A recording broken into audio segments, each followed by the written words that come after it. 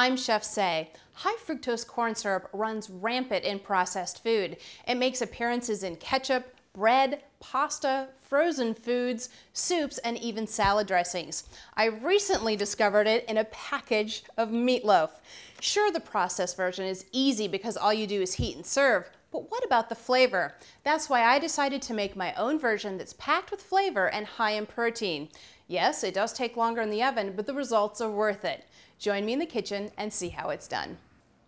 To start off our meatloaf recipe, we're going to chop our vegetables separately because the onions are so soft they're going to chop faster than the carrots and the celery. So we're going to just pulse this a couple times. There we go. That's done. So onions go in, and then we're going to do our carrots and our celery together. And again, we want the pieces to be pretty fine so they're not too chunky when you bite into the meatloaf. So again, carrots and celery in. And again, you're just going to pulse these just like the onions. There we go. There, that's perfect. See how those are nice, finely chopped? They're going to integrate well into the meatloaf. So now these go in with our onions. And there's a substantial amount of liquid in these vegetables, so we need to saute them first. We're just going to add a little bit of olive oil. And then, because everybody loves bacon, we're going to add some bacon. This is just going to add a nice little bit of flavor without adding too much fat. Now you may wonder, why would I want to put olive oil in a pan with bacon? Well, the bacon is going to render some fat, but I also want to give it a jump start with the olive oil so that we have a nice base when those vegetables go in. So we're just going to saute our bacon until it's nice and crisp, and then those vegetables can go in.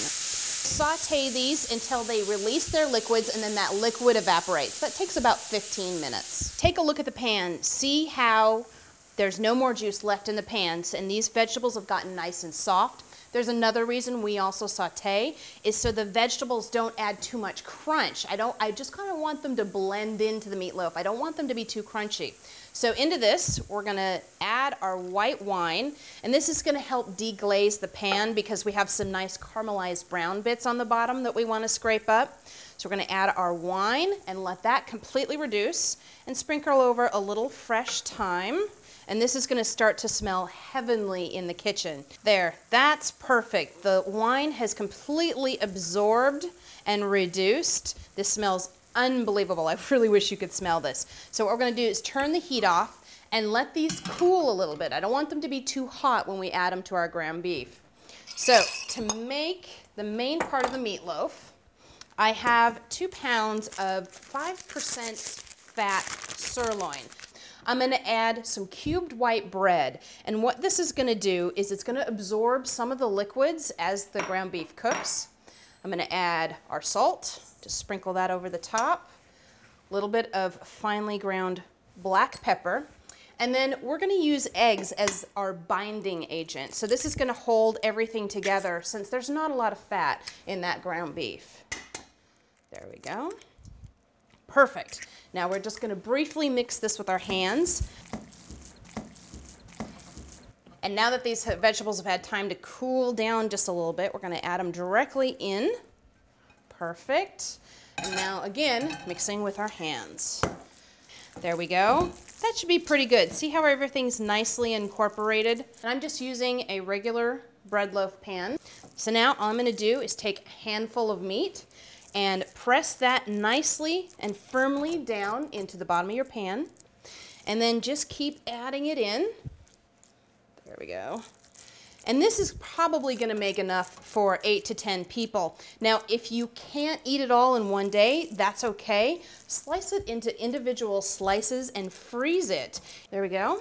And then the very top, we're just going to mound that slightly.